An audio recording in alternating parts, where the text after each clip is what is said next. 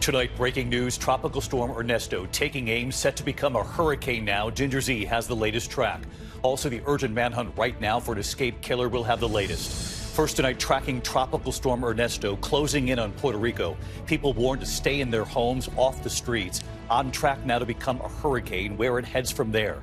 Ginger standing by with the new track. Tonight, the race for the White House, Election Day just 84 days away. Tonight, Vice President Kamala Harris's pick for VP, Governor Tim Walz, responding now to attacks from the Trump campaign. I am damn proud of my service to this country. Defending his 24-year military record. The other major headline tonight, Donald Trump and Elon Musk, their conversation, and what Trump said about workers. Tonight, the UAW hitting Trump and Musk with federal labor charges now. The urgent manhunt at this hour after a convicted killer escaped from guards in a hospital parking lot, running into the woods, still handcuffed and restrained at the waist. Tonight, Israel on high alert for a possible strike from Iran or Hezbollah. All of this amid the urgent effort for ceasefire talks between Israel and Hamas. Meantime, the war in Ukraine. Ukrainian forces now deeper inside Russia. Tonight, the images right here of some Russian soldiers surrendering. From Greece tonight, the images coming in, the out-of-control wildfires burning near Athens. Tens of thousands of people forced to evacuate. American tourists there to see ancient ruins, witnessing a country in flames. Here in the U.S., the major move tonight from President Biden, his cancer moonshot, on a personal mission to cut cancer deaths in half within 25 years. The largest nuclear power plant in the U.S. issuing an alert after a fire breaks out at the facility. On heightened alert tonight as Taylor Swift plans to resume her tour following that foiled terror plot. And tonight, the first look, a fully reconstructed dinosaur believed to be a new species found here in the U.S., 150 million years old. And you'll see it right here. From ABC News World Headquarters in New York, this is World News Tonight with David Muir. Good evening, and it's great to have you with us here on a very busy Tuesday night. We do begin tonight with Tropical Storm Ernesto gaining strength in the Caribbean, set to become a hurricane, and just hours now from reaching Puerto Rico, where the governor has activated the National Guard tonight, now warning everyone to shelter inside until the storm passes. At this hour, Ernesto is moving with sustained winds of 60 miles an hour, expected to reach Puerto Rico in just a matter of hours. And this storm is likely now to become a full-blown hurricane overnight. So what kind of hit will Puerto Rico take, and will Ernesto then impact the U.S. mainland? Let's get right to Chief Meteorologist Ginger Z, tracking this again tonight for us, and she has the new track just in. Hi, Ginger.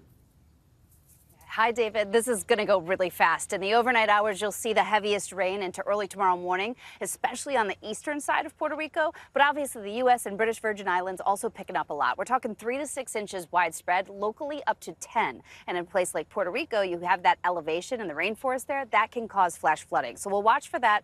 But by tomorrow, it's long gone. By tomorrow afternoon, it's a hurricane, and it's moving north toward Bermuda. It looks like it gets up to at least Cat 2. A level, and we'll look at Bermuda by Saturday. So that's when the impacts would be there. It still stays east of U.S. mainland. I would watch this closely if I were in Nova Scotia, but for us, mostly it means high surf and the risk of rip currents as we go throughout the weekend and early next week. Part of that, and why we're not going to see the impacts directly, would be this trough. It's pushing Ernesto to the east. That trough will also bring storms to the northeast this weekend, and those storms have already started and will get going, especially tomorrow, with damaging winds from Kansas City up to into Iowa, and then from Chicago down to St. Louis on Thursday. David. Tracking it all for us. We'll see you first thing in the morning on GMA. Ginger, thank you. In the meantime, we turn now to the race for the White House. Just 84 days now until Election Day. Tonight, Vice President Kamala Harris's running mate, Governor Tim Walz, is now responding to attacks from the Trump campaign, defending his 24-year military record. The other major political headline tonight, the conversation between Donald Trump and Elon Musk after what Trump said about workers who were threatening a strike. Tonight, the UAW is now hitting Trump and Musk with federal labor charges because of what was said. ABC's Rachel Scott again tonight. Tonight, in his first solo appearance on the campaign trail, Minnesota Governor Tim Walz defending himself against Republican attacks on his 24-year record of military service. I'm going to say it again as clearly as I can. I am damn proud of my service to this country. Walz spent 24 years in the Minnesota National Guard while teaching and coaching football, leaving to run for Congress months before his unit deployed to Iraq. In the House, he was the top Democrat on the Veteran Affairs Committee. But since joining the Harris ticket, he has been under relentless attack from Donald Trump's running mate, Ohio Senator J.D. Vance, who has seized on this moment. And we can make sure that those weapons of war that I carried in war is the only place where those weapons are at. Vance accusing Walz of lying about his service. And he has not spent a day in a combat zone. What bothers me about Tim Walz is the stolen valor garbage. Do not pretend to be something that you're not. Today, Walz pushing back at Vance, who served as a Marine in Iraq himself, but didn't see active fighting. And I firmly believe you should never denigrate another person's service record. To anyone brave enough to put on that uniform for our great country, including my opponent, I just have a few simple words. Thank you for your service and sacrifice. Walz today addressing the convention of the American Federation of State, County, and Municipal Employees, saying Trump and Vance aren't looking out for union workers. The only thing those two guys knows about working people is how to work to take advantage of them. That's what they know about it. Seizing on Trump's comments about striking workers in a conversation with billionaire Elon Musk on his social media platform X. Trump praising Musk for not giving in to workers' demands. I mean, I look at what you do. You walk in and you just say, you want to quit? They go on strike. I won't mention the name of the company, but they go on strike and you say, that's okay, you're all gone. You're all gone. So every one of you is gone. Tonight, the head of the United Auto Workers Union out with a blistering statement, insisting when we say Donald Trump is a scab, this is what we mean. When we say Trump stands against everything our union stands for, this is what we mean. Walz echoing those words. That he called him a scab, just to be clear. That's not name calling, it's an observation and fact, just to be clear. So the UAW has endorsed Vice President Kamala Harris, noting she has walked the picket line with striking workers.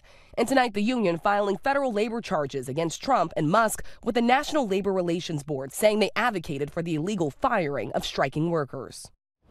Vice President Kamala Harris has only been in the race for 3 weeks, and now she will start to roll out her policy proposals, starting with the economy. Her campaign says she wants to lower costs for middle-class families and take on corporate price gouging, all issues she'll certainly address next week at the Democratic National Convention. David. Rachel Scott live in Washington. Rachel, thank you as always. Of course, ABC News will cover the Democratic Convention in Chicago next week, beginning Monday in prime time on ABC News Live and, of course, right here on the network. In the meantime, we turn tonight to the urgent manhunt at this hour after a convicted killer escaped from guards in a hospital parking lot near Durham, North Carolina, running into the woods, still handcuffed and restrained at the waist. He was serving a life sentence for the murder of a child. Here's ABC's Faith Abubey. Tonight, a statewide emergency alert issued in North Carolina after a convicted murderer escaped from armed guards in a hospital parking lot. An inmate has just ran from the hospital. 30-year-old Ramon Alston, described as dangerous with a violent criminal past. Federal and local agencies, including the U.S. Marshal Fugitive Task Force, seen urgently searching the Hillsborough area. He's either within a 5-mile radius or he's in the rest of the world, and we're searching both. Authorities say 2 prison guards were transporting Alston to a medical appointment at the hospital this morning when he broke free in the parking lot, pushing down at least 1 guard, then running into a densely wooded area, still handcuffed with a waist chain, but without the leg restraints he was put in before the ride. They're much like a handcuff, puts pressure against your Achilles, which slows you a good bit. It's uncomfortable. How he got them off, I don't know. The convicted felon was serving a life sentence for fatally shooting a 1-year-old, Malia Williams, on Christmas Day in 2015. The child struck while in her mother's arms outside. And David, the Orange County Sheriff says the armed guards who were transporting Alston did not have an opportunity to draw their weapons. As standard procedure, their conduct is now being reviewed as part of this investigation. David. Faith Abubey reporting on this tonight. Faith, thank you. We turn now to the Middle East, and Israel is on high alert tonight for a possible strike from Iran or Hezbollah that the White House believes could come at any time. And all of it amid the urgent effort right now for ceasefire talks between Israel and Hamas and the renewed effort to get the hostages out. ABC's Tom Sufi Burridge from Tel Aviv. Tonight, Israel on high alert, trading attacks with Hezbollah across the Israeli-Lebanese border, as they brace for what US officials say could be a more significant Iranian-led attack on Israel this week. Tonight, President Biden asked whether Iran might hold off its attack if a Gaza ceasefire deal is possible. That's my expectation, and we'll see. Today, Biden's Middle East envoy, Brett McGurk, rushing to Egypt in an 11th hour push to get Hamas and Israel to attend talks in just 2 days' time.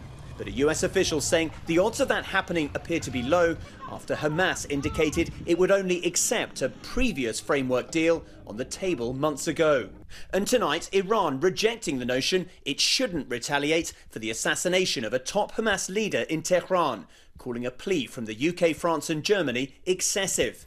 If talks were to break down, the White House saying they're ready to defend Israel.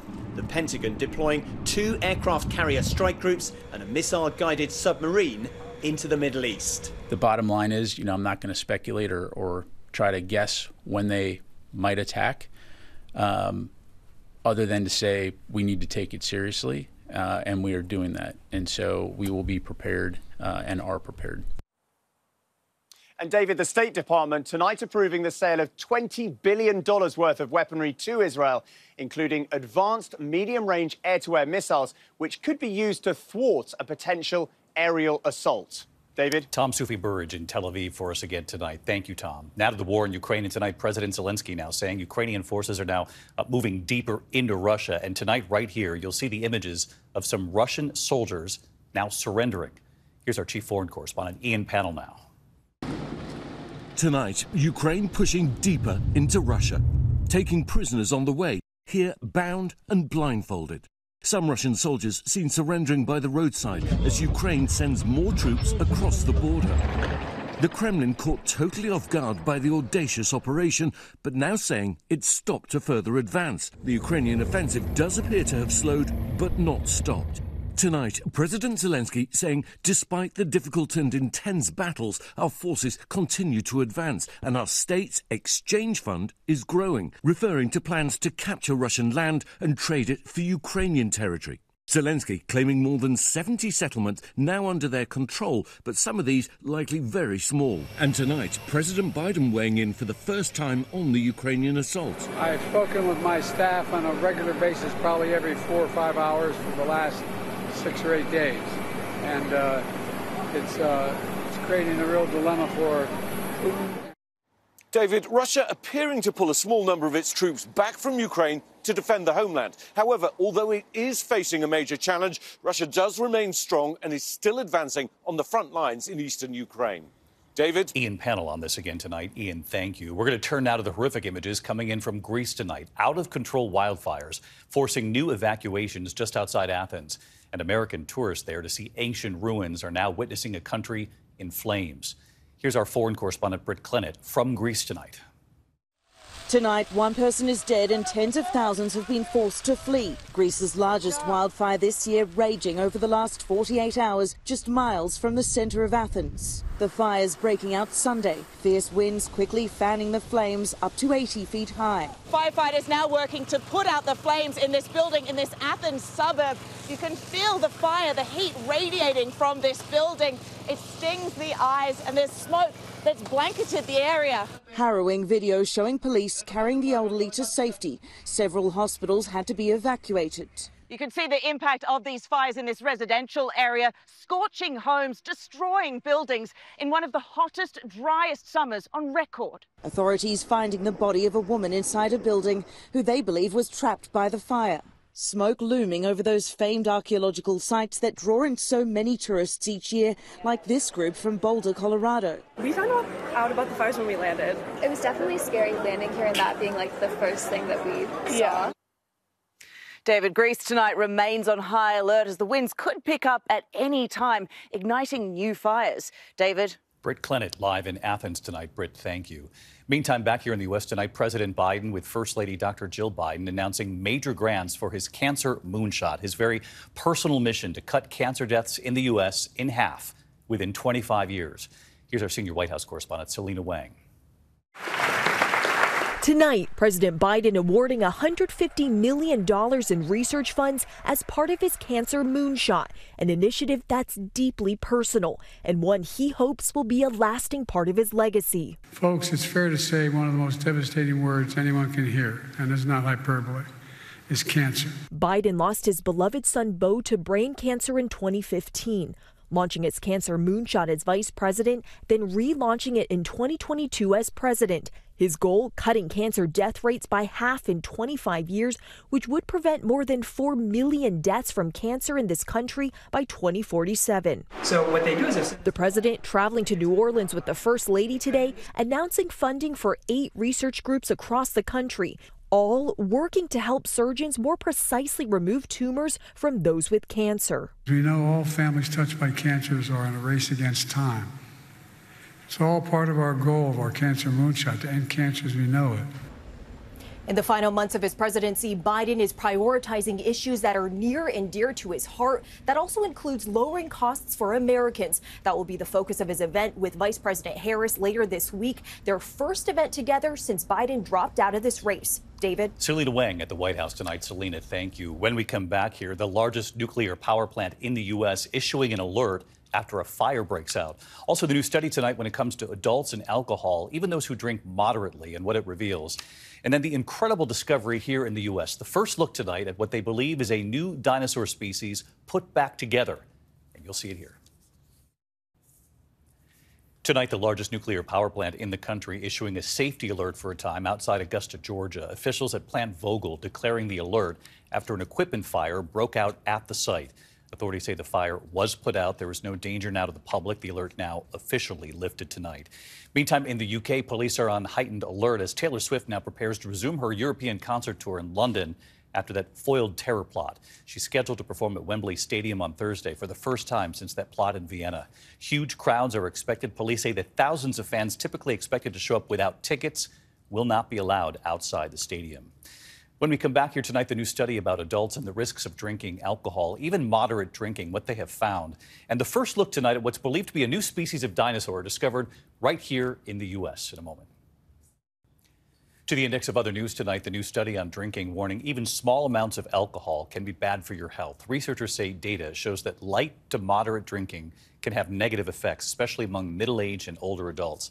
The study finding that moderate drinkers have a 33% higher risk of death. The study published in JAMA Network. Tonight, a rare sight in the skies. Overnight, astronomers say Mars and Jupiter will appear so close to each other that they'll look like a double planet. The two planets separated by 350 million miles, but it won't look like it. They'll appear to be just a third of a degree apart. Best time, they say, about 1 a.m. Eastern. Check it out. When we come back here tonight, another stunning sight. The first look tonight at what could be a new species of dinosaur found right here in the U.S. ABC World News Tonight with David Muir, sponsored by Vivgard Hytrulo and Vivgard. Finally tonight here, 150 million years later, the first look at what they believe is a new species of dinosaur uncovered right here in the U.S. Tonight, the incredible discovery and the effort that's followed.